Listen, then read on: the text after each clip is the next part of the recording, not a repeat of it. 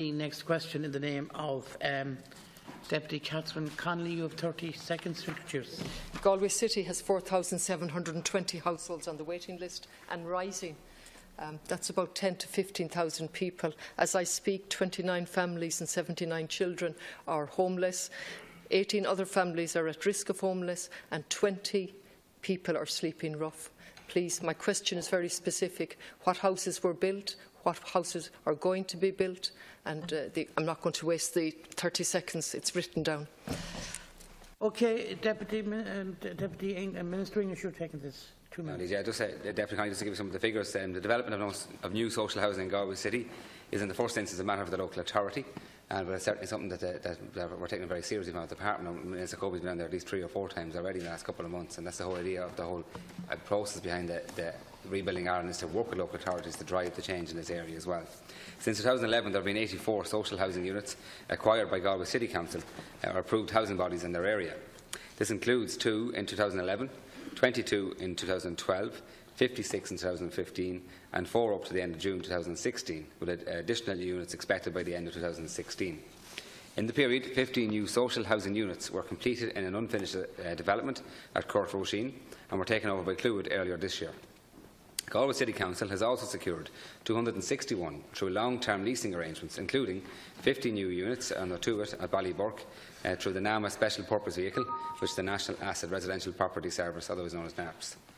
A target of 518 social housing units over the period 2015 to 2017, supported by a funding allocation of 28.3 million allocation, was notified by our department to Galway City Council in April 2015 to be invested in a combination of building, buying and leasing schemes.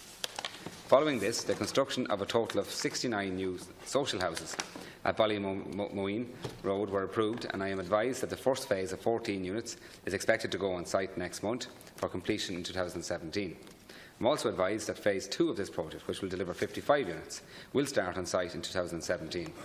A further 19 new units were also due on site in 2017 across 3 approved housing bodies.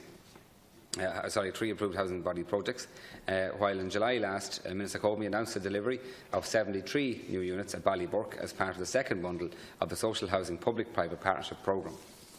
Funding has also been approved by my department under the Capital Advanced Leasing Facility for the acquisition by 3 approved housing bodies of 69 units in Galway City.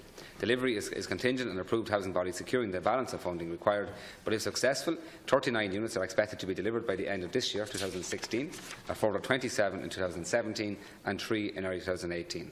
In the context of the increased targets in Rebuilding Ireland, the Deputy can be assured that our department will continue to work with Galway City Council to increase and accelerate social housing delivery in Galway City. Lovely. 1 minute. Minister, I don't think you heard what I said. I asked you what you were going to do. The local authority produced plans every single year and no funding was made available. I share Deputy Barrett's frustration with your type of replies. I want to welcome any positive news.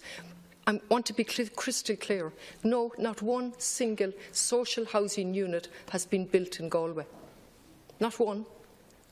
Since 2009. That's why we have between 10 and 15,000 people on a waiting list since 2002 going forward. You've given me approved bodies.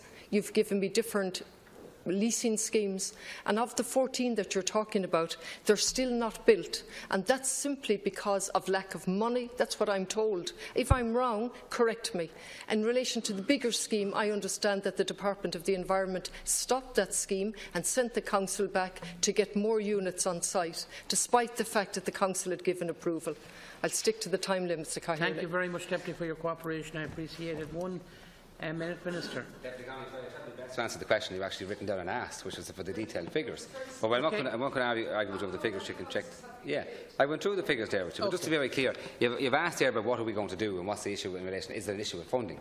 It's clearly not an issue with funding anymore. Okay, and we made this very clear to all local authorities. We're in a position to work with them on any projects across all the various initiatives that are there. We'll work with them to tailor the needs to each county.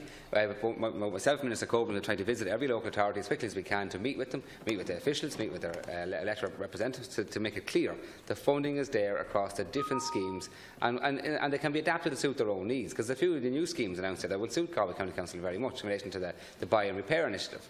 And they're working with proposals on that. So there's a lot of opportunity there. The housing budget is 1.3 billion extra. It's up by 50%. The year after, there's a major increase as well. So the funding is there, and the capacity of people, both in our department and every local authority now, can be put in place to deliver this and to spend this money. So there won't be an excuse. And hopefully, because you're right, the figures you outlined there, they're not acceptable, the waiting list. We understand that. And we're all determined to drive those figures down by providing solutions, which we will do across many initiatives here. Thank you, Minister. 1 minute. Thank you for the positive news. That's the first thing. Thank you for expressing your outrage that the list is too long. I appreciate that candour. Thirdly, my question was very specific. The number of houses that were constructed by the City Council year after year, and many are going to be constructed. Can you please tell me, am I correct that not one single new house will be constructed at the end of this year by the City Council? And before we see any new City House built directly by the City Council will be next year, and that will be 14 units for the first time since 2009. And can you please tell me, are you meeting with them on a regular basis to up that figures to deal with the housing crisis? Thank you, Deputy. One final minute. Our department and ourselves as ministers are in touch with them on a weekly basis, not a daily basis at this stage, every local authority, because that's the whole idea of having an action plan, is to drive the change. We recognise that the funding and both financial resources and human resources weren't out there over the last number of years to drive this kind of change that we need. But Galway City Council are in a position now to really up their numbers. And they were asked under the previous targets to reach a target of 518 by 2017 across a range of schemes. That was their choice which ones to suit their needs. And they're doing that, and they're well on target. And again, we've told them the last couple of weeks that any houses they can acquire for the end of this year to do that. And every local authority has been instructed the same. So spend the money to acquire houses. It's not the easiest solution in Galway. They did avail of that over the last couple of years, but I know the pressure on the number of houses there at the moment. But there's a range of schemes there, and they've approached this very well through a range of issues. It's not just, in the last couple of years, it wasn't just build houses, it was acquire, it was lease, through a whole range of issues, but they're on target. But those targets now will be increased because there's increased funding, and rightly so. Thank you very much, Minister. Thank you.